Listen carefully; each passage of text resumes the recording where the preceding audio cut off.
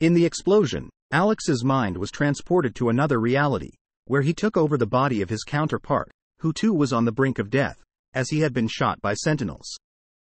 In this reality, Alex was leader of the Six, a team consisting of himself and altered versions of Madeline Pryor, Iceman, Beast, Archangel and Storm, known here as Marvel Woman, Iceman, Brute, The Fallen, and Bloodstorm. There, Cyclops was taken into space 20 years ago, along with their parents. Alex was married to Madeline Pryor and was the father of their child, Scotty, named after his long-missing older brother. Havoc took the place of this dimension's Alex Summers as leader of the Six, though little Scotty recognized that he wasn't the same person anymore.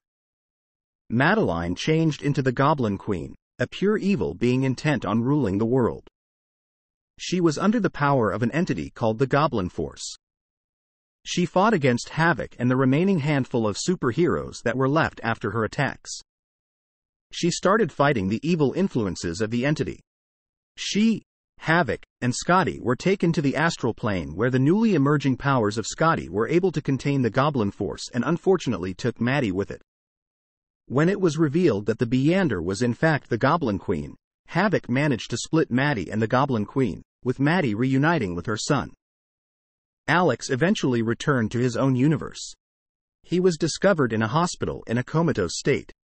His mind eventually returned to its body with the help of young telepath Carter, son of Nurse Annie, who had cared for him.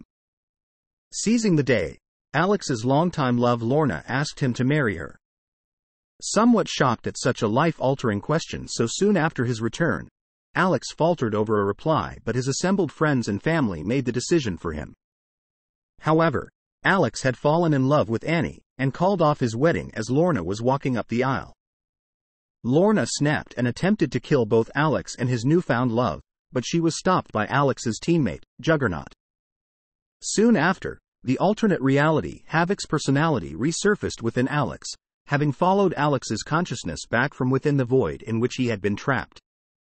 The team of dimension-hopping mutants known as the Exiles were charged with the task of stopping the evil Havoc, and they teamed up with the X-Men to prevent him from killing Carter.